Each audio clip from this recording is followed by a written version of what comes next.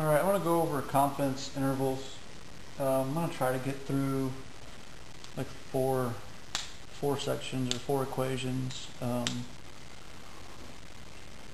So we'll do confidence intervals for population mean when the population standard deviation is known, when it's unknown, and confidence interval for population proportion, and confidence interval for population standard deviation or variance. Okay, so let's start with population mean with population standard deviation known. So your equation looks like this.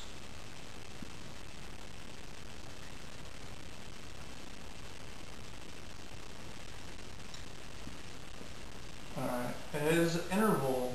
That's where your plus or minus comes from.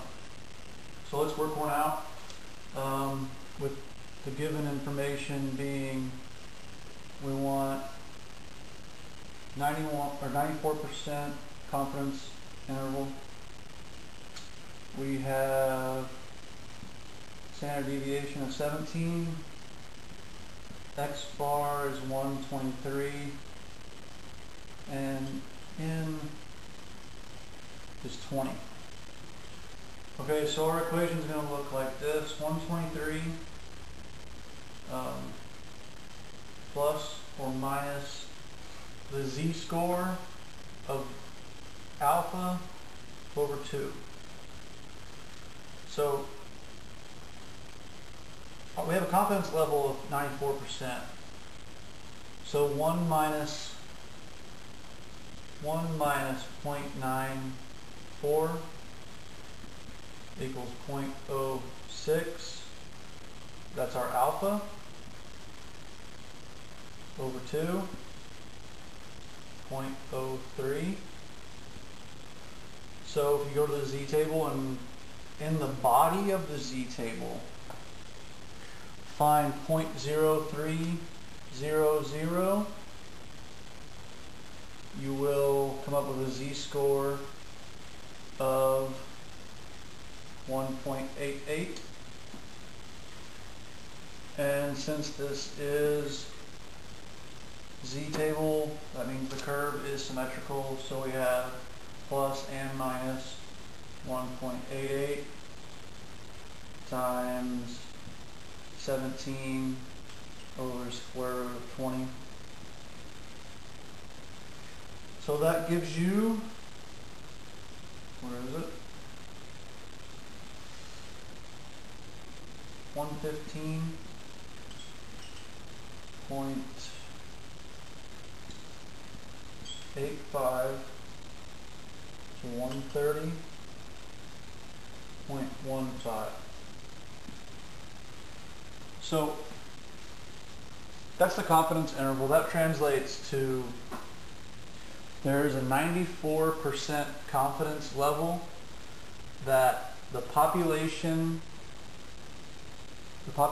mean lies in between 115.85 and 130.15. Don't forget, this is a confidence interval for the population mean, and we're 94% sure that it's in between these two numbers. So that's how that worked out. We'll do another one with, see that one we had sigma known, population standard deviation was known. We'll do one with population standard deviation unknown. And let's just get rid of all this. And part of this. So, actually before I go on, you can use the calculator, go stat test, and then number 7 is z interval, enter, and then use, it's got data and stats, use stats, plug those numbers in, and it'll spit out your confidence interval. But it's best to do it both ways to make sure you got it right, obviously. So for standard deviation, population standard deviation unknown, we use the t-tables, and we use sample standard deviation. So for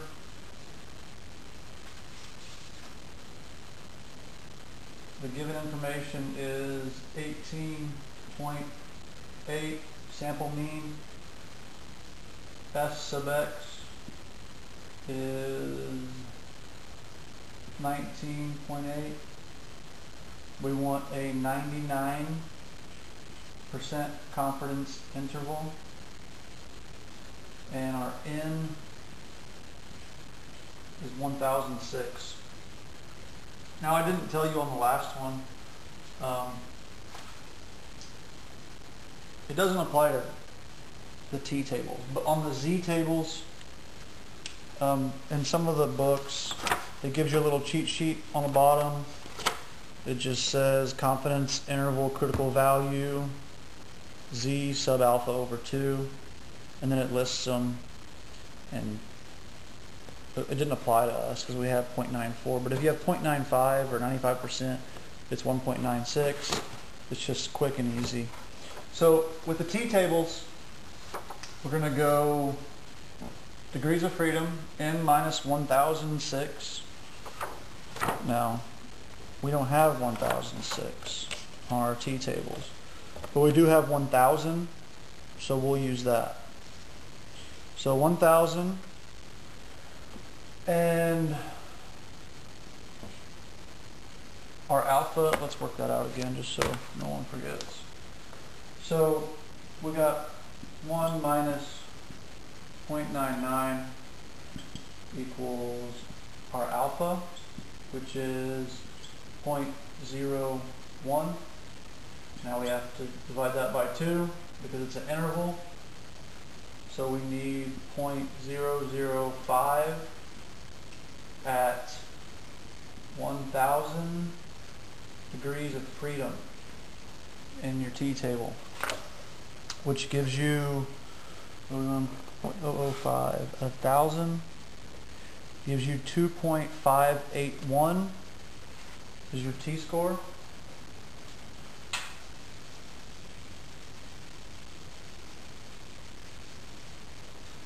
And again, t is a symmetrical curve, so we have x bar is 18.8 plus or minus 2.581, which is your t-score, alpha over 2. And you want to multiply that by s sub x, 19.8, over the square of 1006. We come up with 17, I'll leave that up, 17.189, comma 20.411.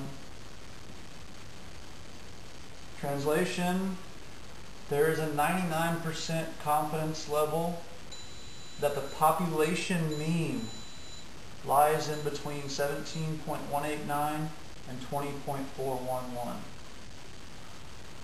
Alright? Another way to write that.